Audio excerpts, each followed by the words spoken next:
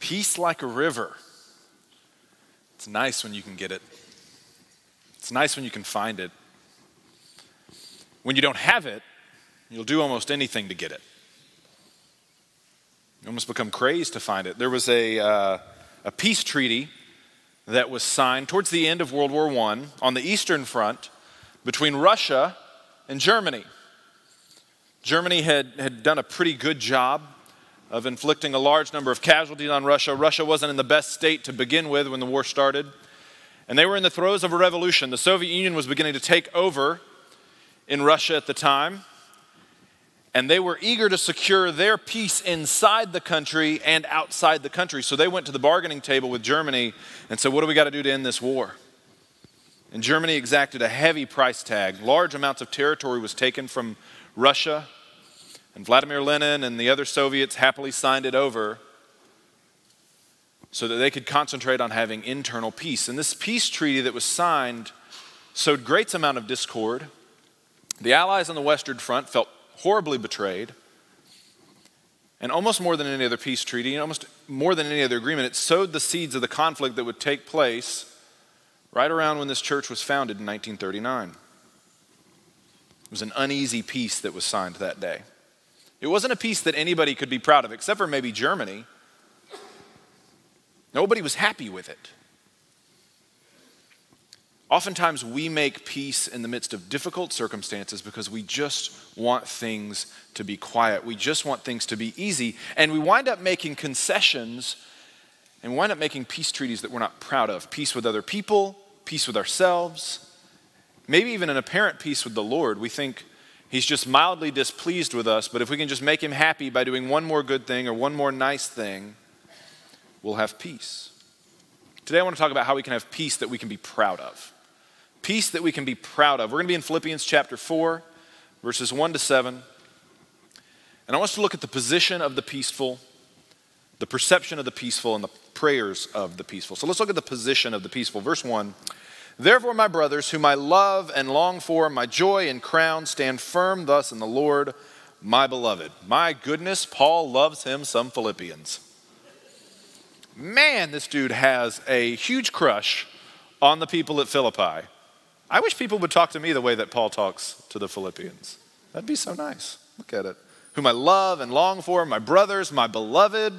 Goodness gracious. That's romance right there. He calls them his joy and his crown. Now what he means by this is that he's proud of them. All the work, all the effort that Paul has put into being an evangelist, being a missionary, being a pastor, Philippi is like the crown jewel. He's proud of them. He wants them to keep going. Now, when you have something that you're proud of, you want to display it prominently, right, in your home. Whether it's an award, it's a trophy, it's a diploma, and you want to display it in a way that's secure. It's not going to fall. So if you have a diploma that you want to hang, don't get me to hang it because it won't be secure. If you have toddlers in your house, nothing is secure. It does not matter how high it goes. It is not secure. And Paul's looking at these believers and he's saying, I want you to be secure. And that's why he tells them in verse 1, stand firm in the Lord. He wants them to be secure. He wants them to be safe because he's so proud of them. He wants them to keep going. He wants them to keep enduring. And so he wants them to stand firm. The word stand firm means to be firmly committed in conviction or belief. Firmly committed in conviction or belief. It's used numerous times throughout Paul's letters. And it usually is used with the idea that someone is committed to the gospel. That they may have to give up their life, they may have to give up their property, they may have to give up relationships, but they're never going to ever give up on the gospel. And this is one of the reasons why I think we lack peace in our own lives. This is one of the reasons why we lack peace. Because we identify everything else as non-negotiables, and the gospel winds up being the first thing that we're willing to run out on.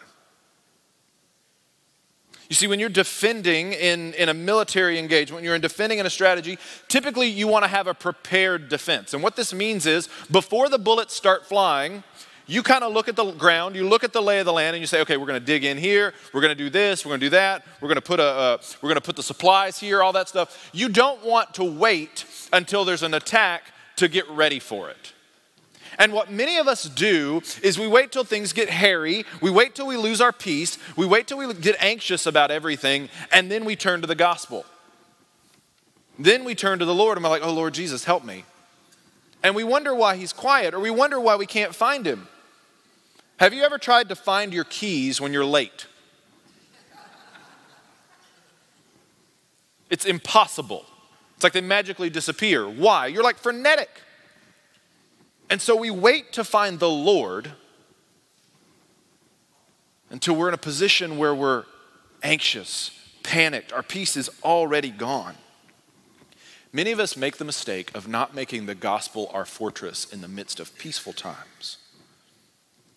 One of the major issues with the treaty that I talked about as our time began was the environment in which it was signed in. The Russians just wanted the shooting to stop, not because they were tired of people dying, but because the Soviets needed peace so that they could secure the internal conflict that was going on. The war did just enough to push the imperial government over the edge, and now they wanted to seize control. The Germans went with the demands that they went with because they had sacrificed millions of lives and they had to justify it to their people. And the only way to justify that was to say, look how much territory, look how many concessions we got from these people. The environment in which you make peace has a tendency to show, to reveal what kind of peace you will have. True lasting peace was impossible then. It's impossible now if you do not have solid ground from which to operate. If your hope, if your joy, if your security, if your crown is anything other than the gospel, if it's your job, if it's your health, if it's your athleticism, if it's your intelligence, if it's your beauty, if it's your wealth, whatever it is, if it's anything other than that, then that's going to be your hill to die on. That's going to be the thing you can't lose, and you will sacrifice everything for it. If it's your family, it'll be about defending that one thing. Rather than standing firm in the Lord, you will try to stand firm in that one thing, and it will not work. It will let you down every time. Because it's not a strong position. It's not a strong position. And so in order for the gospel to be our place of peace, for it to be our fortress, we got to actually do some work. Just like a soldier has to dig in and use a spade before he uses a gun, we've got to do some digging. And so the first thing we need to do is we need to actually know what the gospel is. And many of us in this room would say we know what it is, I would hope, especially if you grew up in the church. But I think we make it too narrow. A lot of us would say the gospel is Jesus Christ crucified, buried, and resurrected. And that's true, but it's incomplete. Because there's a whole bunch of scripture outside of that story that points to the gospel. The gospel is a large narrative. It's a large story. God created the heavens and the earth, and he made a good creation. That's chapter 1. And then chapter 2 is man rejects God. Human beings reject God because we value autonomy, we value independence over the love and affection of our Savior. But God doesn't just cast us out. Instead, he works to redeem us, to rescue us. And so the rest of the story of the scriptures is God's efforts to rescue and redeem his people. He gives the law to Israel. He doesn't give the law to Israel so that they will be redeemed. He gives the law to Israel to show them, one, how to interact with him, but two, to show them that they can't do it, that they can't save themselves. They do such a bad job of it, they're exiled, they're scattered, and we'll talk about this later. And then the Son of God shows up, puts on flesh, dwells amongst men, and then he's crucified, then he's buried, then he's resurrected. And the church is founded. The New Testament church is founded. And then Christ will return one day for us, and that's chapter 4. The entire gospel is that narrative. You can't just limit it to Jesus crucified, buried, resurrected. It's not that small. And this is why we have a hard time applying the gospel to our lives. It's because we see this as a narrow story, a limited story, and we don't see how the gospel pertains to the rest of our lives. So it's why we look at the gospel as, oh, I believed that when I was young. I got baptized. Now I'm ready to move on to meatier things. Just like Caleb told you to think about meatier things for lunch today. I want to move on to meatier things. I want to dig in deep to there's nothing deeper than the gospel. And so we've got to learn to apply it to our lives. That's the second part, the second application we have to do. It's more than just Sunday mornings. The gospel tells you how to be a good parent, tells you how to be a good employee, how to be a good employer. It tells you how to follow the Lord. Not just as an example, but when you begin to apply it. Think about this. Many of you work in industries and in jobs where you're asked to be creative. Why are we creative? Because our Creator made us in His image. And when He makes us in His image, the only thing we know about God at that point is that He's creative. And so we're made to be creators. When you view the gospel this way, when you reach out to someone and you seek forgiveness or you need to apologize for something and they reject you, if the gospel is the fortress of your life, you don't get angry, you don't get hurt. What happens is you try again and you try again and you try again. You know why? Because the story of the gospel is God reaching out again and again and again to His enemies to rescue and redeem them. When you view the gospel this way, when you fail, and you will fail, you don't become sullen. You don't run away from the Lord. Instead, you come back to Him and you say, Lord Jesus, I failed. I let you down. I built an idol. I did a thing. I did the thing that I do all the time. And Jesus responds to you, I know, and I forgive you. And come back. When the gospel is central to your life and your peace is disrupted, whatever peace that might be, you don't despair. You know why? Because you know that peace is temporary until the Lord returns, and then it's eternal. This is why when you come to the Bible, everything you read, you have to ask one question. How does this apply? How does the gospel apply to my life? How do I get to the gospel from this story? How does this point me to Jesus Christ? There's nothing stronger than the gospel. If you negotiate the trials of life, with the gospel as your firm foundation, then you will always have a posture of peace. You'll be a person of peace because the Prince of Peace will be central to your life and His story will be central to your life. But it's not enough just to have a posture of peace, to have a place to stand firm from. We also have to have a new perception of peace. The perception of the peaceful. Verse 2, I entreat Euodia and I entreat Syntyche to agree in the Lord. Yes, I ask you also, true companion, help these women who have labored side by side with me in the gospel, together with Clement and the rest of my fellow workers whose names are in the book of life. Now, Paul does something he never does here. He names names, which is Baptist, and our love of gossip, we're like, ooh, go on. And of course, he has to give them, of course, their names are incredibly difficult to pronounce. If you want fun YouTube, type in Syntyche and see how to pronounce it, and you'll get like 7 different answers. It's pretty funny. These women are disagreeing. Now, sometimes people look at this and they're like, oh, there goes women again, being catty and disagreeing. That's awful. That's not true. These women are probably leaders in the church. And why do we think they're leaders in the church? Well, one, they're named by name, which is usually a good sign. But if you know anything about Philippi was founded by women. The Philippian church was founded by women. Paul goes to Philippi, he sees women praying by the river, and he starts a church with Lydia and probably Euodia and Syntyche, some others. And Paul, they're disagreeing about something. Probably what they're disagreeing about is ministry.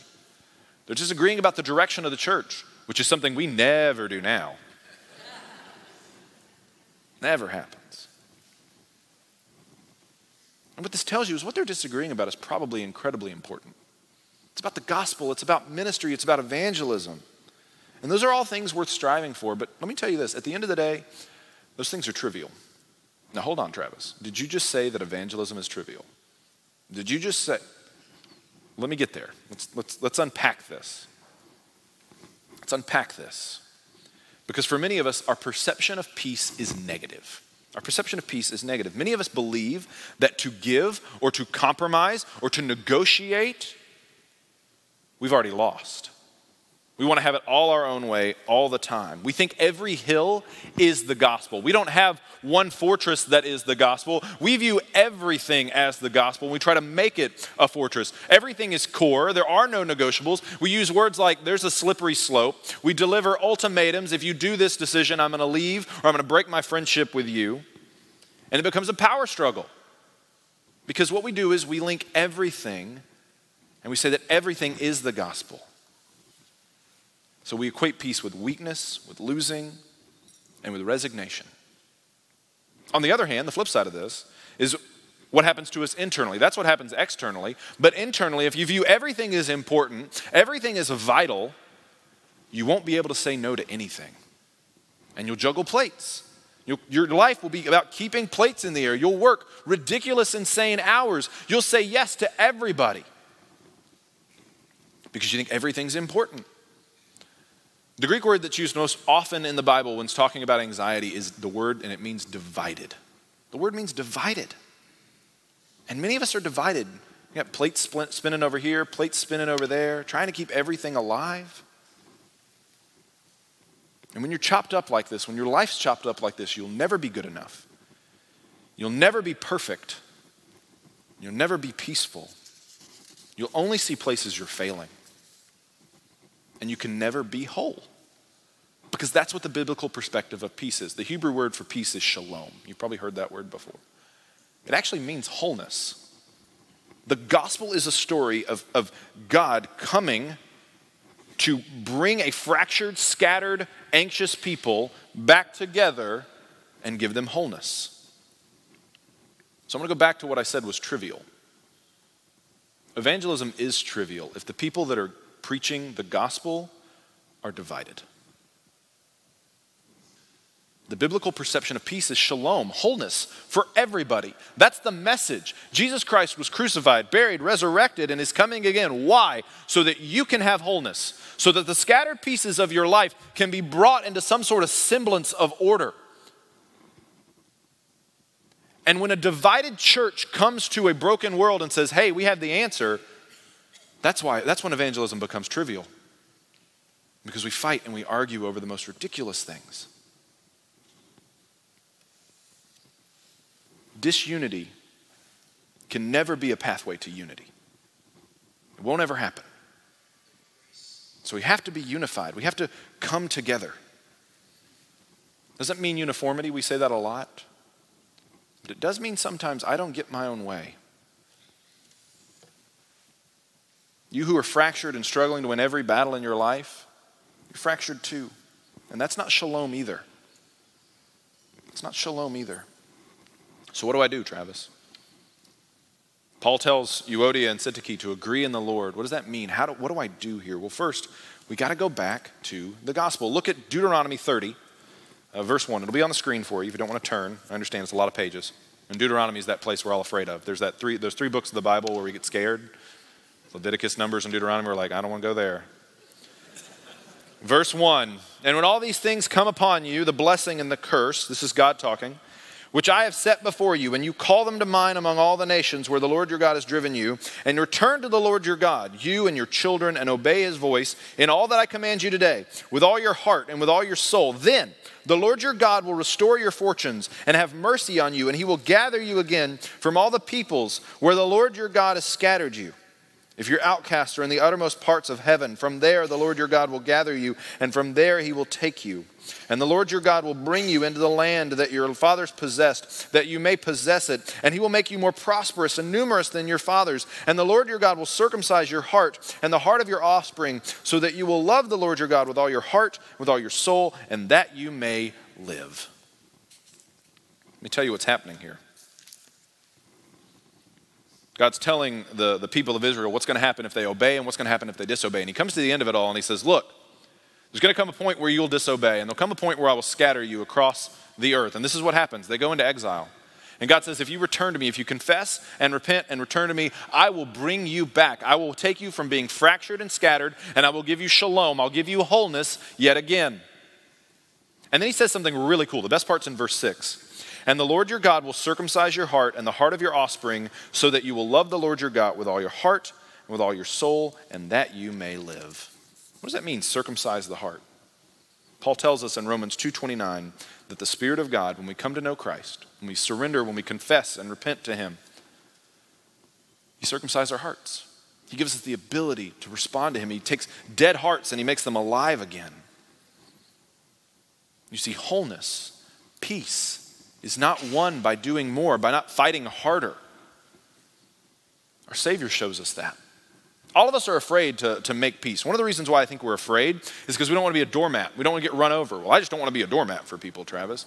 The greatest peace that has ever been won, eternal peace with God and with other people through Jesus Christ's death and resurrection, was won by the King of the universe being a doormat. Let that sink in. Jesus is the most powerful person to ever live. And he let himself be killed. He was a doormat. Why do we think we're above that? Why do we think that doesn't apply to us? Why do we scorn the doormat? He did not consider equality with God something to be grasped. And yet here we are, afraid to apologize to somebody else because we don't want to get run over. We're afraid to be on the short end of a negotiation because we don't want to be a doormat. To have shalom, you've got to have two things. First, you've got to turn to the Lord. Stop trying to win everything. We've got to stop trying to win everything. I know we're Americans, and we're Texans on top of that. Y'all are. I'm still claiming my Georgia heritage here. We still like to win too. Must be a human thing. Let Jesus gather the scattered parts of your life and bring them together in wholeness. Whether your heart and your mind is fractured because you're trying to keep up with all the things, or your heart has been broken by a relationship that didn't pan out, or a friendship that's broken, or maybe it's just you're trying to be the best at what you do, and you're trying to climb that ladder or climb that mountain or be the best parent or the best husband or wife or whatever it is. Let Jesus bring back the scattered parts of your life together in wholeness, in shalom to him. Turn to him. And then don't be afraid to do what Jesus did. Don't be afraid to lay down your life. If we're going to have a perception of peace, we have to see laying down our life as a way to acquire peace that's good for us. We think if we lose, then it's not good for us. That's not what the scriptures teach. So we've seen about the position of the peaceful. We've seen the perception of the peaceful. Let's talk about the prayers of the peaceful. Verses 4-7. Rejoice in the Lord always. Again, I will say rejoice. Let your reasonableness be known to everyone. The Lord is at hand. Do not be anxious about anything, but in everything by prayer and supplication with thanksgiving, let your requests be made known to God, and the peace of God, which surpasses all understanding, will guard your hearts and your minds in Christ Jesus. Paul gives 5 commands here. 4 of them are what you need to do, and 5th is kind of how you get there. The first 2 are the same. Rejoice and rejoice. Joy is so important to being a follower of Christ. It is so important to be joyful. Gordon Fee points out that peace and joy are inextricably linked. And I think this is because both are found in Christ. And so many of us try to find it in other things. I try to find my joy in other things, and I try to find peace in other things. And if my circumstances are good, I have peace and joy. If my circumstances are poor, I lose my peace and joy. This is where you've got to make the gospel your fortress. This is where you've got to put all your hope and your trust and your faith. The gospel can't be something that you look to as a fallback option. It's everything. The third, let your reasonableness, can also mean gentleness, be known to all. The word reasonableness means not to insist on every single word, point, jot, tittle of laws, rules, and customs. Who are my rule followers in here? So if you're a rule follower and I ask who's my rule follower, you got to put your hand up. Like, that's the rules. Come on. Right on. Right on. I saw another hand back there. Good job. Yeah, so when I play board games, my wife makes fun of me because I'm like the enforcer of rules. My reasonableness is known to no one playing board games. But I think it's interesting here that reasonableness is nestled conveniently between joy and be anxious about nothing. So if you want to be morose and you want to be anxious, the pathway, it seems to me, is insist on your way all the time. If you want to be sullen, if you want to be unhappy, and you want to be worried all the time, be a control freak. Be a control enthusiast, perhaps might be a nicer way to say that. The 4th imperative is don't be anxious for anything. The opposite of peace is anxiety. It means being divided. And he gives us a reason not to be worried. He says, the Lord is near, the Lord is at hand. Now, this obviously means the Lord is returning soon. There's an eschatological sort of returning. But I also think near can, or at hand, can also mean close by. Don't be anxious for anything because Jesus Christ is close to us. He's close by. He's in the midst of the things that we're dealing with. He's in the midst of the things you struggle with. And that's why he gives us a fifth imperative. Make your requests known to God. Look what it says. In everything, by prayer and supplication with thanksgiving, let your requests be made known to God. Thanksgiving and supplication together. If we're going to be people who trust in the Lord, who have a position and a place of peace, a perception of peace, we've got to be people that pray in peace. And that means we've got to be thankful for what God has done, and we've got to be expectant about what God will do. And so we talked about standing firm. If you want to stand firm, you've got to have a good stance. You've got to have a good solid base, right? So as a follower of Jesus Christ, you should have one foot in the past, remembering all the things that God has done and praying out of that. Lord, you've provided in the past. We need you to provide again. Lord, you've given me health in the past. I need health again. But you've also got to have one foot in the future. Lord, you're coming soon. You're going to make all things right. So even if I don't have the peace I'm looking for now, I will have it in the future, and I'm not going to be shaken by it. One foot in the past, one foot in the future, and that's how you have peace in the present. And so we approach God seeking this peace. And there's this truth that we forget once in our lives. We think that, well, once I have the posture of peace down, and once I got the right perception of peace, then I'll start praying. That's backwards. Anxious people pray. You know how I know that? I'm anxious. You've got to pray before you have the position, before you have the posture, before you have the perception. Prayer is where it starts. It's not where it ends. In fact, it's a prerequisite for knowing him. We have to admit the fact that we can't control our life. We have to admit the fact that I can't win peace on my own. And if you try, you know what you're going to wind up with? You're going to wind up with a peace treaty, like the Russians and the Germans signed, that just sowed the seeds for further conflict later on. You wonder why these things keep happening, why you continually have conflict with other people, why you continually get in way over your head, why you continue. It's because you keep signing peace treaties in your own strength and your own power rather than turning to the Lord. So what do? Well, first you need to have peace with the Lord. Seek him in prayer. Some of us don't know him. I thought peace with God for a large part of my life was being able to answer one question well. Because I was a good Baptist, I was taught that if you could answer the question, well, if you died tonight and God asked you, why should I let you into my heaven, what would you say? I thought if I could answer that question, I'd get in heaven. You know what that faith is? That's faith in the answer to a test question. That's not faith in Jesus. I had faith in my ability to pass a test. I don't know what I'll say now, to be honest with you. Try not to think about it. But I know my faith is secure. I know my peace is secure.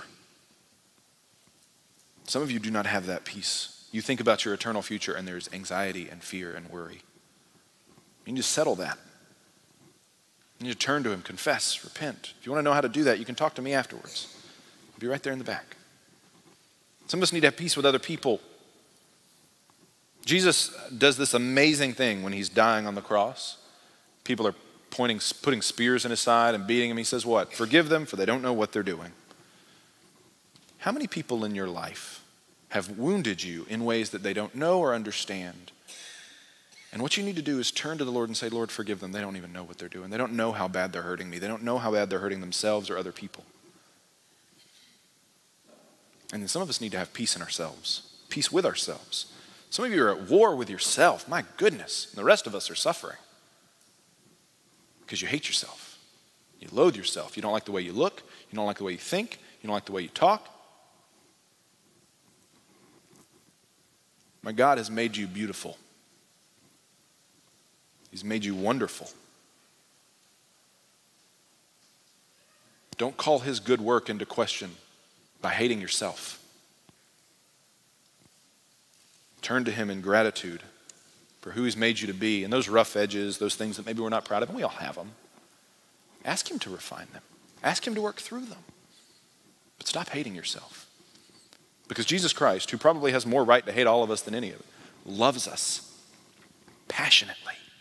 So much so that he died for us. You can have a posture of peace. You can have a position of peace. You have a perception of peace for sure. We've got to have prayer. We've got to turn to him and be our foundation of peace. It's hard talking about something so abstract. It can be difficult to get organized in your mind. So what I want to do is I want to share with you a story via video of one of our own church members who found peace in the midst of a difficult season of life. You can watch with me now. So our story about our daughter Annabelle is a big part of our testimony and a big part of who we are. We were pregnant and started going to the doctor's appointments and everything appeared normal. However, at about 12 weeks, my doctor suggested if we wanted to know a little bit more, we could do a blood test. And that blood test came back that she was positive for trisomy 18. We didn't know what trisomy 18 was. And of course, we referred to Google and found out that most literature calls it incompatible with life. So as you can imagine, our life was crushed and we were scared and we were sad. We were extremely lost. And after seeing a specialist that confirmed the diagnosis, he recommended that we terminate the pregnancy. We wanted to continue to let God write her story, and whether that meant it would be a stillbirth or a miscarriage, or we would get to meet her only for a few moments, we were ready and prepared to do that. So at the time, I was also the head volleyball coach at a local high school, and we decided very quickly to tell our coworkers and my volleyball team about the diagnosis.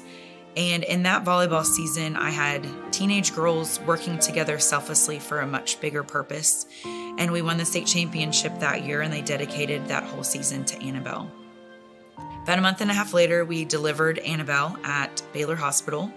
For the doctors and nurses, that was the first live trisomy 18 birth that they had experienced.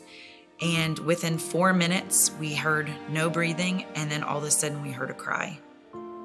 And so we knew that she was alive, and they got her to my chest as quickly as possible. And from there, I feel every single day we were shocking doctors and nurses. They had no idea how she was even alive because she had a 2-chamber heart, and they hadn't even expected her to make it 2 minutes.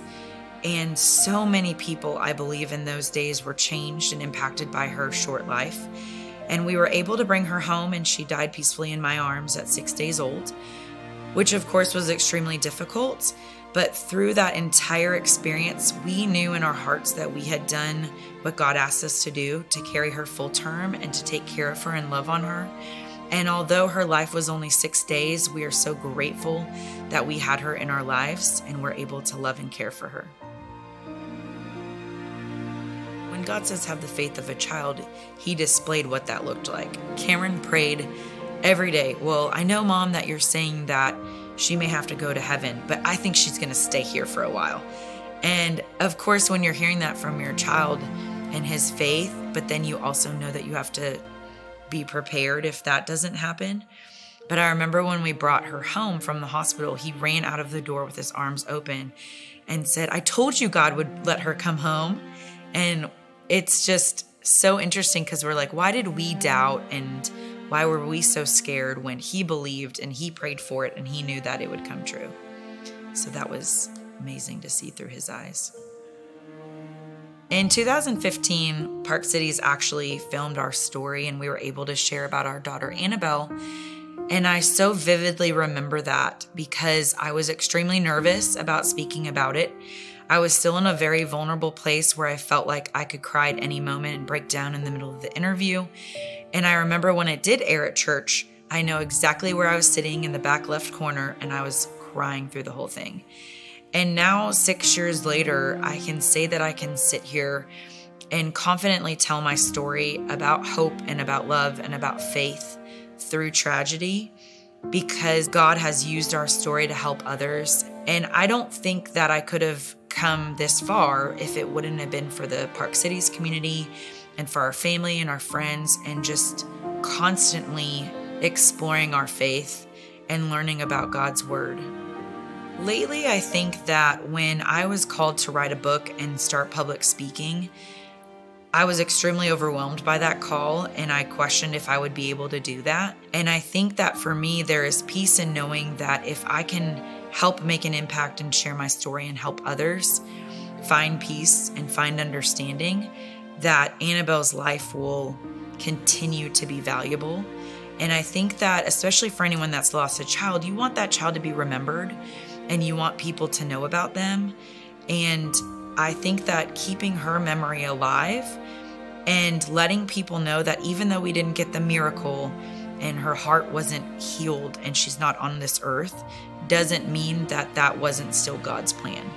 We are so used to fairy tales and everything has a happy ending. Well, we still lost our daughter, but it's still beautiful because God wrote a different kind of story through us.